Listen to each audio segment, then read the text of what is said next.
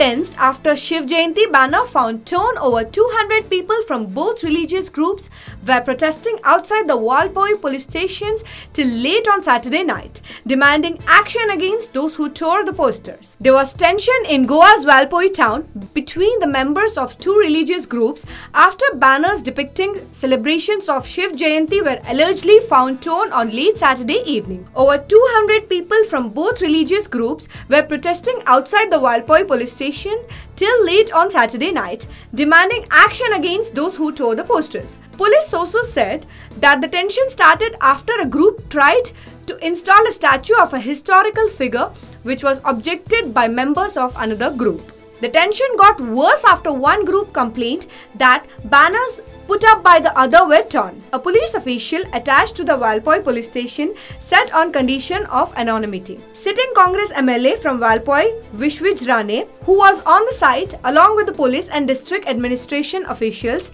tried to claim leaders from both groups and said police were speaking to them currently. A needless controversy is being stoked. Police are speaking to members of both groups right now, he said. Walpoi is located 50 kilometers from Panaji.